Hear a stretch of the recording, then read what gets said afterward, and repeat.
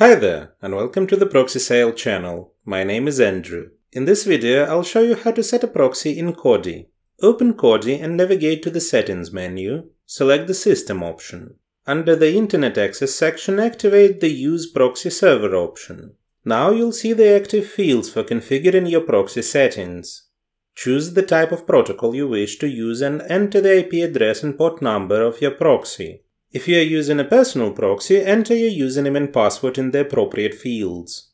After entering all the required proxy details, close all the windows. That's it! Your proxy is now successfully set in Kodi.